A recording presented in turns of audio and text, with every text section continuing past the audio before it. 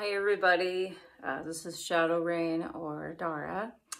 I wanted to share with you today a song I've been working on that comes from a class I've been taking. I've been learning the Tsimshian language, which is a native tribe in Southeast Alaska and British Columbia that is part of my heritage. So I've been learning on Saturdays this language, and I read this prayer and I fell in love with it and felt like it needed some melody to it. So that's what I'll be singing for you today. I'll just show you a little bit of kind of what the art looks like. Maybe you'll see me probably play this drum at some point. But very distinct